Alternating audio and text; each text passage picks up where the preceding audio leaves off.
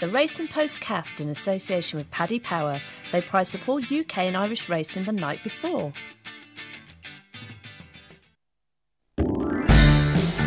A warm welcome along to the Racing Post Weekend Review Postcast. I'm Bruce Millington and I'm joined this week by Nick Watts in the studio, and on the line we've got Tom Siegel as well as from Paddy Power, Tom Nugent. Well, we're going to look back on York, see what it all means in terms of anti-post, whether we've got anything we can suss for you for your horse tracker, Irish Champions Weekend, the Ledger, the Arc, and even the Guineas. It's a real forward-looking show, this, because obviously York is always the midsummer highlight. And Tom Siegel, first of all, shock horror, the headline is that you are not going to have your annual slag off of York because the going was all over the place. Oh, you were quite impressed. I was. I liked York this year, Bruce. I thought it was, the ground was excellent. The right horses were winning. The top horses were there.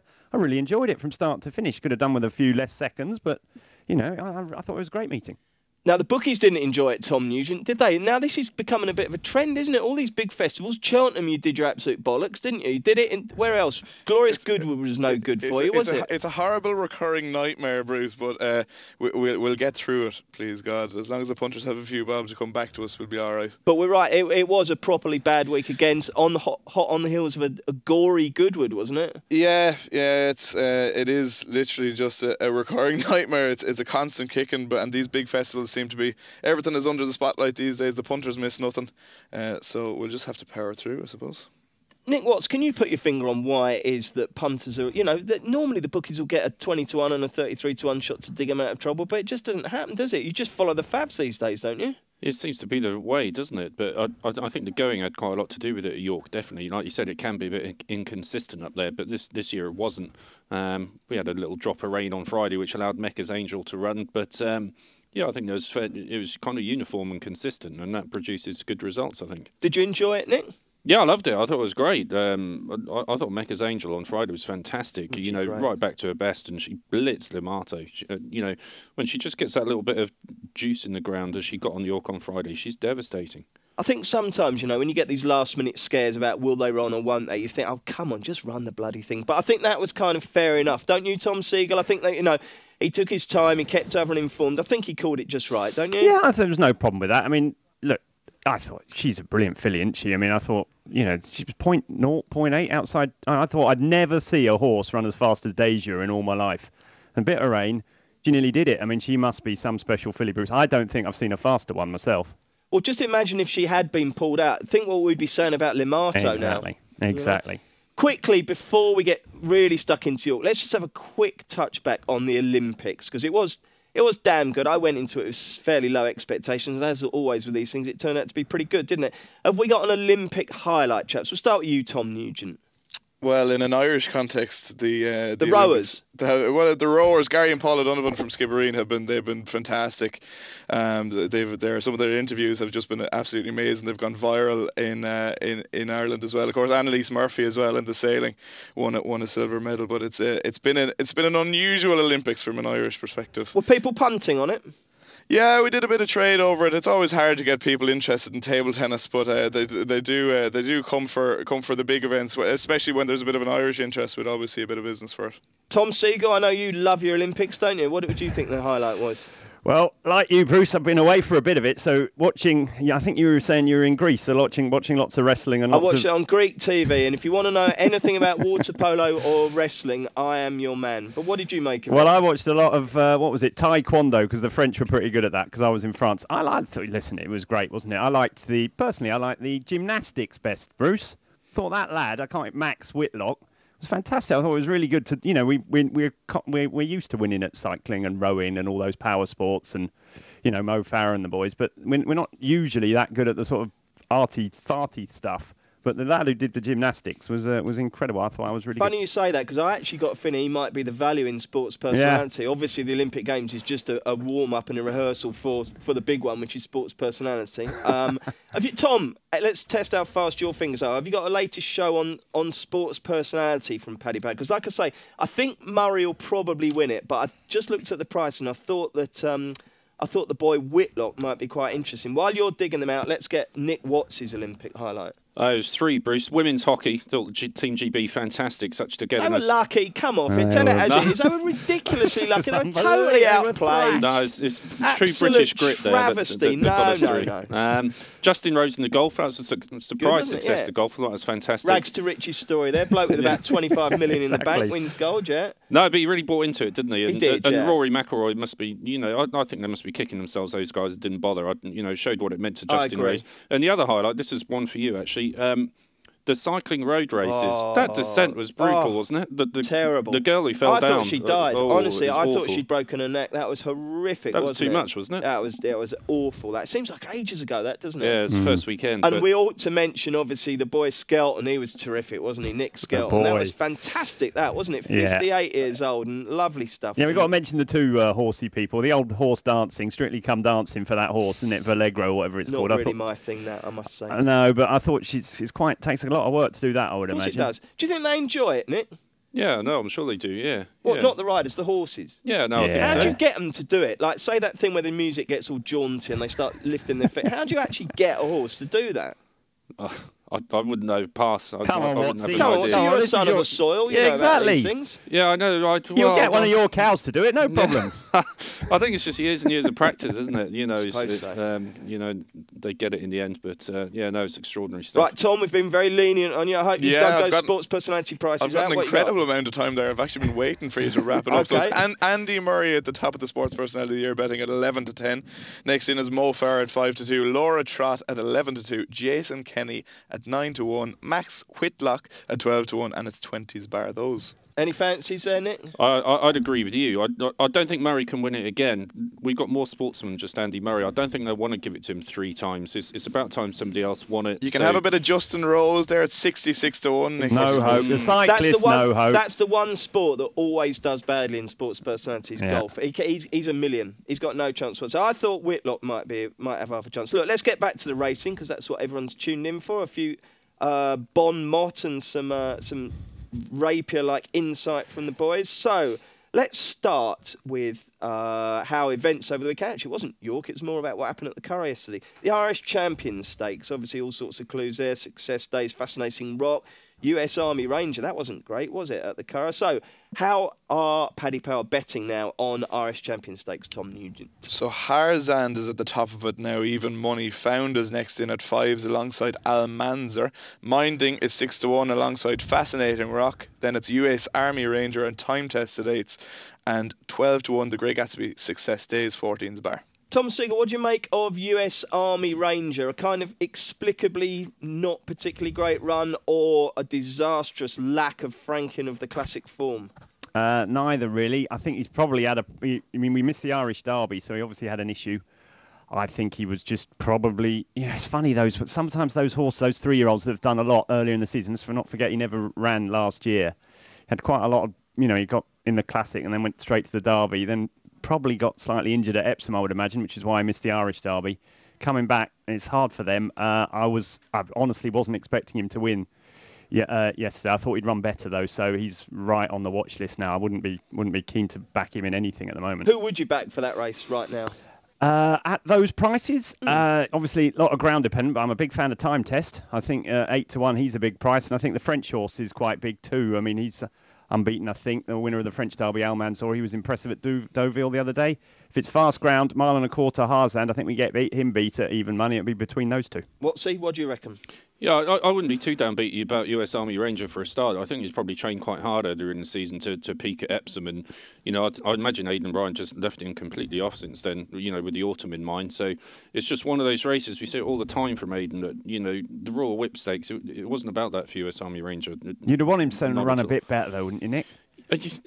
Ideally, yes, but Aidan afterwards said he's just ready to start back, and I'd give him another chance. But if you're looking at the race now, I do like Almanzor. I like the French horse. Good at Deauville last time. Good in the French Derby. I think he's a big player, and I love Time Test as well. I'm with Tom on that one, but there's something telling me there's just not his season this year. Something will beat Time Test, won't it? You know, he missed Ascot, which would have been perfect for him. He missed York, which I think he would have given postponed a good race because he had his ground up there. And, you know, the weather and a few little niggles here and there, it's just not his season this year. I think we're all mature enough to accept this isn't a vintage flat season, but it's going to be particularly unvintage if Time Test wins that. That's my view. Let's have a look at the 2-year-olds, because there's certainly some hope that next year is going to be pretty star-studded, isn't it? Some really good 2-year-olds we've seen. Obviously, the Mini Frankels are doing absolutely superbly. Chaps, which juvenile has impressed you most over the last few days? Obviously, we've got Churchill, we've got Blue Point, we've got Rivet. Tom Siegel, who's your juicy juvenile? Blimey, wouldn't be Churchill. I mean, I think he's a high-talking horse, isn't he? But he's just sort of a bit workmanlike for me at the moment. I thought Blue Point was really good. He's doubt he'll stay a mile though. So if we're looking at anti-post, we're looking at him for maybe the race at Royal Ascot rather than the thing. Rivet, yeah, he just won. It was a very expensive maiden, but it was just a maiden. Of those, Blue Point, I think it would be the one that would be the one I would be most looking forward to seeing next time. Why are you neg on Churchill? It's just a bit. He's just a horse at the moment for me. I mean, he's winning 4-runner races and he's winning them okay. I was a bit disappointed with him at Ascot when all the hype was it's going to be the next big thing. The form's not brilliant from Ascot. Kunko was, and he's got wiped out since. So I'm just a little bit lukewarm about him. He's one of those horses that could be very good, but I haven't seen it yet. I'd like to see Blue Point versus Caravaggio. That would be some race in the Middle Park. And what about you can't remember Lady Aurelia yesterday. What did you think of her, boys? Regressive. She stood in a hole a couple of times, did she not? Frankie was interviewed last night and she stood in a hole twice and she lost her balance, he said now. And the ground did look a little bit poached, I thought. But I suppose you have to take Frankie's word on it. I'm not going to be getting onto the mortgage broker to get involved with Lady Aurelia on any long-term basis myself. What about you, Watsy? Yeah, I don't know. I'm not sure there's much longevity to some of these Wesley Ward horses. They're always trained to peak at Royal Ascot, and they look fantastic there, but she didn't quite look the same, I didn't think. Who did you like? Be positive. Oh, I thought Rhododendron, it was a little bit workmanlike at the Curragh, but I just think she's crying out for an extra furlong, and if you wanted one for the future, I'm sure they'll be looking at the Marcel Boussac for her on Arc Day. I think over another furlong you see a really good filly. She just takes a while to wind up, and I'm sure a little bit further would help her. So Rhododendron for me, not necessarily visually, but I think she's getting there, and I think there's much more to come. Do you think she could? Hang on a sec. I've got a pathetic joke here. Do you think she could run at Newmarket next year then, Nick? Rhododendron? Yeah. Yeah, absolutely. So you'd be looking to come past the bushes there. Yeah. Hooray, very good. Sorry, go on, Tom. Yeah, talking of the Marcel Boussac, if you get a chance to have a look on the internet or search around, have a look at a horse called John Claude Rouget called First of Spring. She's by Galileo out of Homecoming Queen, who won the 1,000 guineas, I think. She's beautifully bred. She's unbeaten in 2 starts. She was incredibly impressive at Deauville the other day. She's straight to the Boussac. She's really good. What's her name again? First of Spring. First of Spring. Put that in your horse tracker. We'll be back in a mo. Here's Paddy Power's latest horse racing offer. It's money back as a free bet if your horse finishes second to the SP Fav at one meeting every day this month. Paddy Power, you're welcome. Max free bet £25, 18 plus. Please gamble responsibly. OK, let's talk Arc now. Postponed after a fraught summer, missed a target or two, came back and looked really, really good in the Jubbmontt International, and presumably is very much to the fore in Paddy Power's Arc betting, Tom Nugent. Indeed, 4-1 at the top alongside Harzand. Minding is in there at 7-1. There's a bunch of them on 12s, including Found, Almanzar, Order of St George, Le Cressonnier, and Makahiki, and at 16-1. Oh, beautifully pronounced. That wasn't. It was dreadful. Have another go, Tom. Come on. Makahiki. That's it. Yeah, nailed it. All right, come on in, Tom. We'll stick with you for the Arc fancy. Me? No, we'll stick with you. So that's Tom Nugent. I would be taken on postponed anyway. Given the record of fillies in the race, I'd have a look at Minding. Like, she's only been beaten twice into second in her life. 7-1 is reasonably generous if she does show up. I suppose draw and all that is dependent, but yeah, Minding. I might have a look at Minding. You're looking at the wrong filly. La Cressonnier is the one, isn't it, Tom? That's the one, Bruce.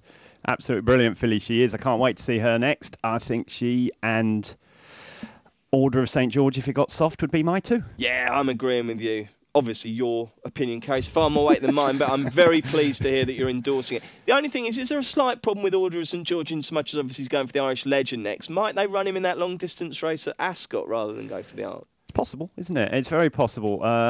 Yeah, I mean, that's the thing. I mean, it just depends how they want to go. They've got a lot of options, haven't they? They got Idaho if he won the St Leger. They got Seventh Heaven who won the Yorkshire. They got Minding. They got Found. So they've got lots of options. I think it'll be ground dependent for him. If it turned up a really wet arc, I think they'd be very tempted.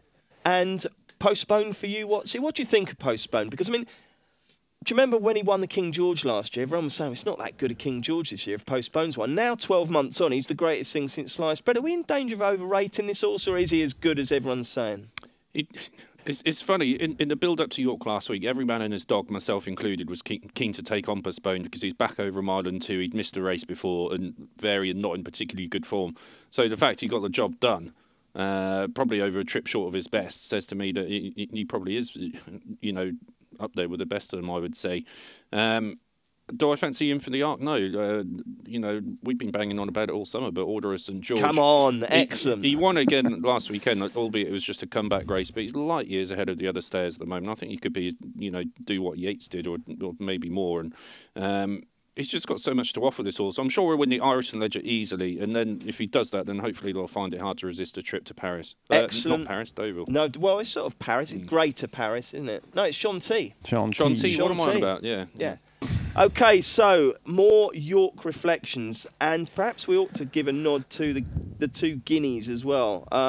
We're not particularly certain, I think, from talking earlier in the show, that we saw either of the guineas winners in action at York last weekend, but perhaps you could give us a horse, Tom Seagull, above all others, that you think is well worth following from what you saw last week on the Knavesmire.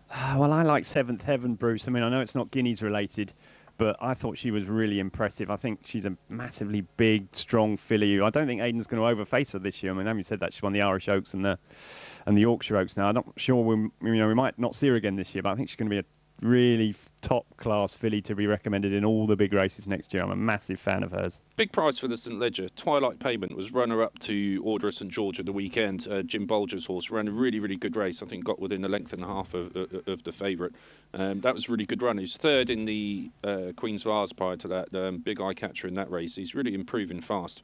He's about 25 to 1 for Doncaster. I'm pretty sure he's going to go, and I think he'll start much shorter price than he is at the moment. Okay, Tom Nugent, do you have a Leger show?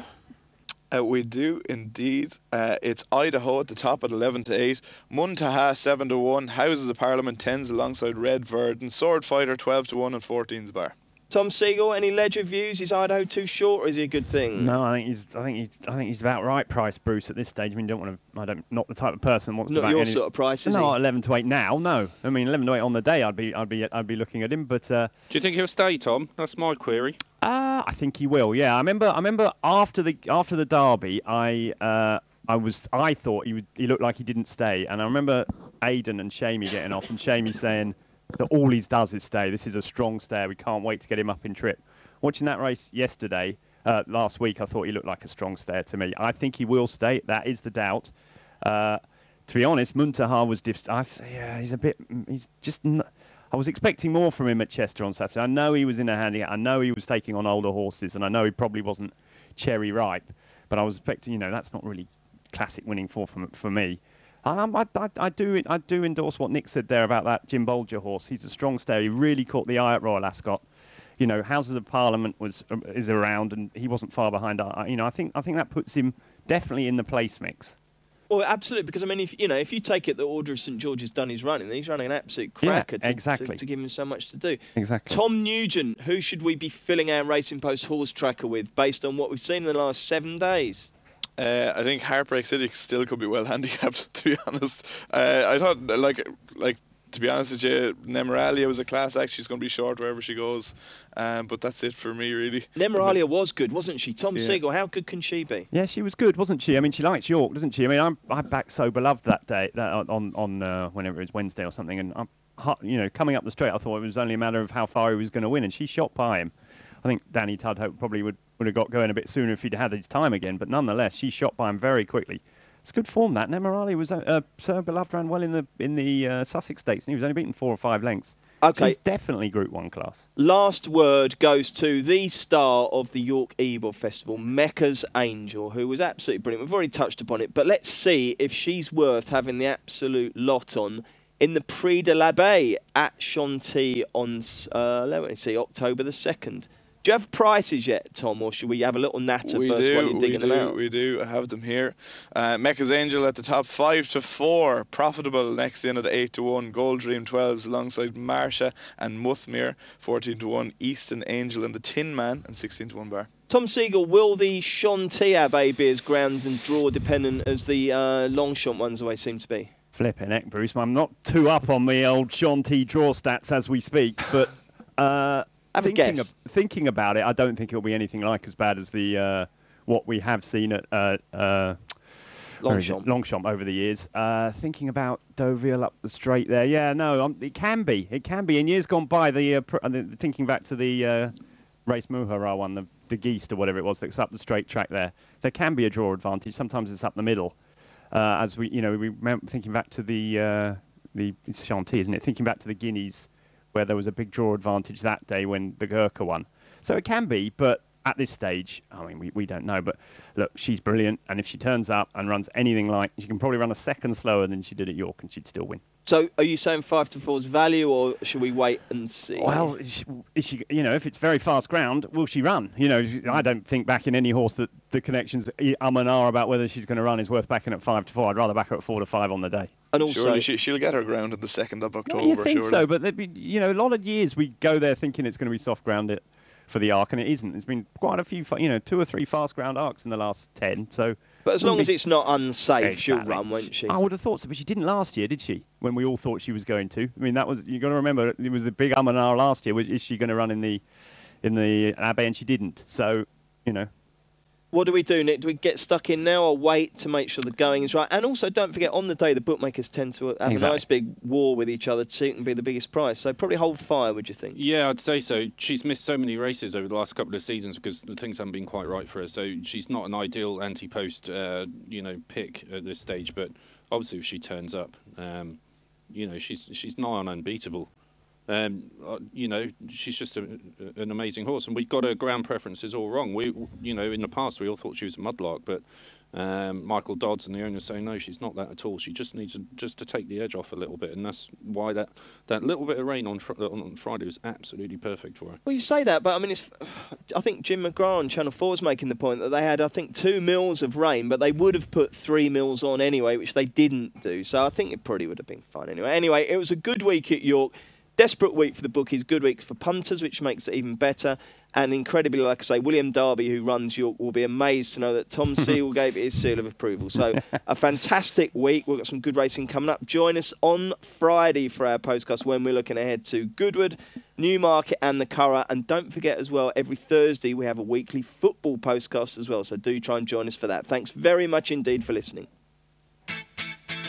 The Racing Postcast in association with Paddy Power. They prize support UK and Irish racing the night before.